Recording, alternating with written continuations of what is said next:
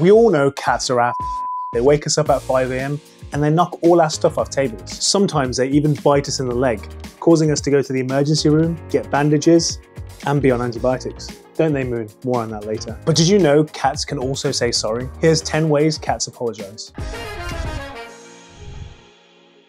While cats do experience a rich variety of emotions, everything from love to sadness to fear, it's worth noting that cats' understanding of human misbehavior is non-existent. So don't expect your cat to run up to you when you come home with a bouquet of roses, some chocolates, and serenade you with a symphony of forgive-me's, because it's just not going to happen. Cats don't innately distinguish between right and wrong. Instead, they respond to human cues. Our vocal tones, body language, and facial expressions all serve as cues for them. Studies indicate cats are adept at reading human emotional expressions and adjust their behavior accordingly. The notion of a cat apologizing is anthropomorphic.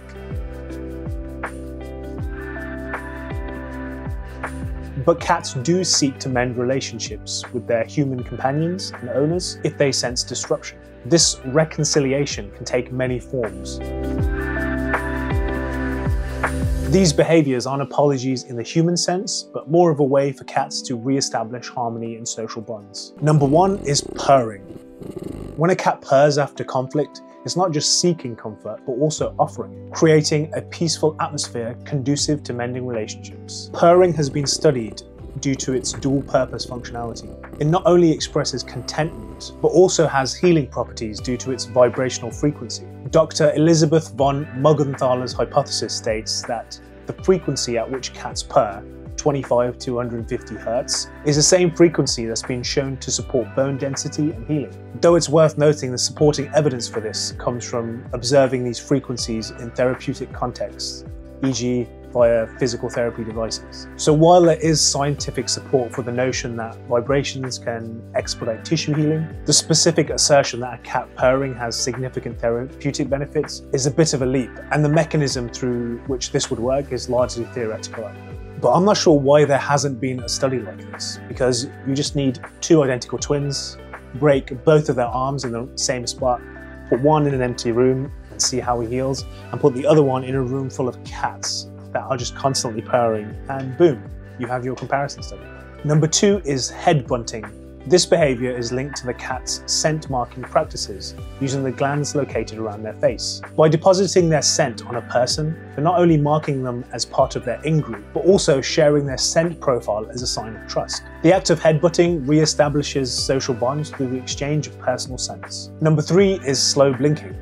Slow blinking in cats has been compared to the human act of smiling. A study by Humphrey et al. 2020 showed that cats are more likely to blink to their owners if their owners have blinked to them first, suggesting mutual communication and a form of positive interaction. In the context of apologies, this exchange can be seen as a cat saying, "all is well," promoting emotional security and connection. Number 4 is licking.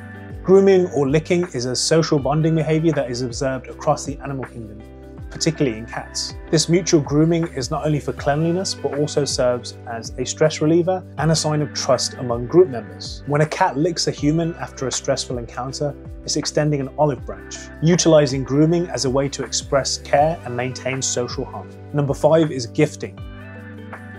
The act of bringing toys or prey back to their owners is rooted in a cat's instinctual behavior of bringing back food to its group. This behavior is seen as a sign of trust and respect, as well as an offer of sharing of resources. Though it may seem peculiar to humans, this act is a significant gesture of goodwill and an attempt to contribute positively to the social group. Number 6 is rubbing. Similar to headbutting, rubbing against a person or object is a form of scent marking. This behavior reinforces the cat's social bond with its animal companion or owner by mixing scents, which is a critical aspect of feline social life. Rubbing serves as a reassuring gesture that strengthens the sense of belonging and companionship. Kneading, often referred to as making biscuits, is a behavior that originates from kittenhood. This act, associated with the comfort of nursing, is believed to be maintained in adult cats as a sign of contentment and relaxation. When a cat needs a human after a misunderstanding, it's a deeply rooted expression of comfort seeking and offering, symbolizing a desire for closeness and reconciliation. Number 8 is following or staying close. Cats choose to stay close to their humans or fellow cats as a sign of social preference, which is indicative of their